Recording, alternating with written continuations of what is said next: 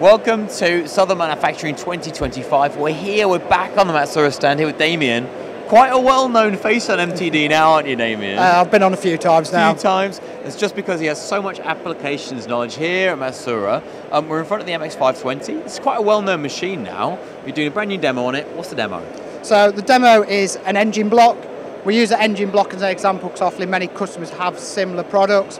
We can show our parts on this machine, whether it's face milling, interpolating, 5-axis machining, drilling, tapping, the speeds and feeds that we can use on this sort of block. And here we're demonstrating very fast speeds and feeds on an unbolted machine, which helps to show the rigidity, especially on the MX-520, of how well it's made and how fast we can actually go on this one. Absolutely, it's rapiding quite fast, and it's on carpet.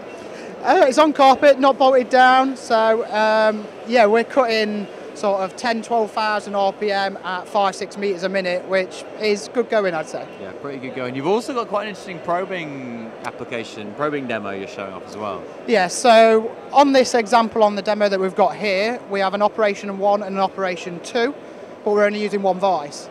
Now, what I've done is incorporated Renishaw spindle probing to go and detect if your billet is bigger, so it's not 1, or if the billet's smaller, it's an operation 2, automatically jump into the program, find the selected program, and it's all automated. So if I try to make a mistake and effectively load the wrong billet, the program will go and find the correct program suited to that job. It's interesting. I mean, that's obviously quite a niche application. It's on this per operation and per job.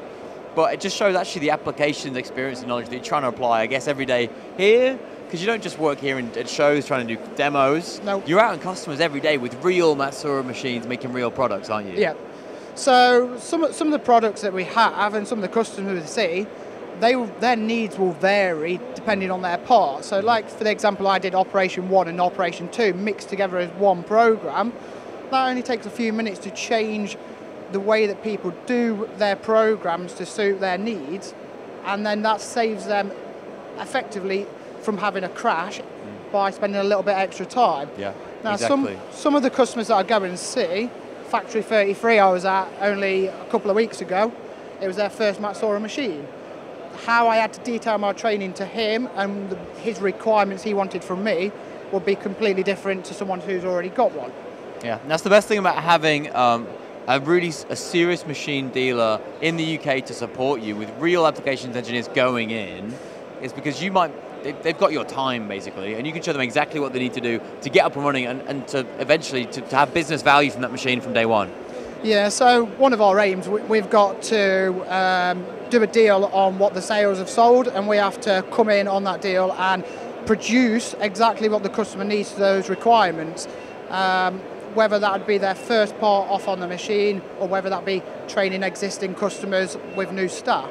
And starting with a new machine from Matsuura, we'll generally start with seeing a brand new machine on an open house in person at a show like this. And you've got a brand new open house coming up. Let's talk to Mark about the brand new open house and a brand new machine release as well. So Mark, we're here to talk about the open house you've got coming up in November, which is really exciting. First of all, how's the year been so far? It's 2025, end of January here at Southern Manufacturing. What's it been like? Yeah, it's been good. Yeah. Hello, Rowan, by the way. Nice to see you here at Southern. Yeah, January, I mean, it's fantastic. We came off the end of a very, very good year last year. All targets succeeded. And then generally, we expect January to be quite quiet. But the level of machines that we sold in January, nobody expected. Okay, really? Nice to have an over expectations January, definitely. Definitely. Can be quite a sad part of the year. So, good year, good start to the year at least. Yep. You've got an open house coming up at the end of the year. What's going to be happening? Yeah, when is it? I mean, obviously November is a fair way away, but we have quite a key new product that we're launching, which is a development from the machinery we have behind us. So the MX-520, towards the middle of the year, we're going to be holding stock of the machine that has full turning capabilities, and now up to 7 pallets. Yeah, which is amazing. I mean, I guess you've never seen turning on a Matsuura before, have we? Well, we have, yes, with the Cumberland, the slightly higher specification machine with up to 32 pallets. But with the MX-520, we are targeting a slightly different audience. The machine has 500 Newton meters of torque available on the table, 800 RPM, so it's designed for machining much harder materials. Yeah, lower cutting diameters. speeds, but with massive torque behind it. Exactly. Fantastic. Okay, and for people who are listening to this and thinking that's quite interesting, but I've been using Matsuuras to do 5-axis machine milling all my life, why would I need turning? Well, there's a lot of mill turn centres out there, okay, and Matsuura's marketplace doesn't really sort of branch into that territory. But with the MX-520T, as soon as you start looking at mill turn centres, you've got a man loading a machine. Obviously, naturally with the Matsuura and every other Matsuura is that we're going to have automation as standard. So you are going to have an automated turning centre.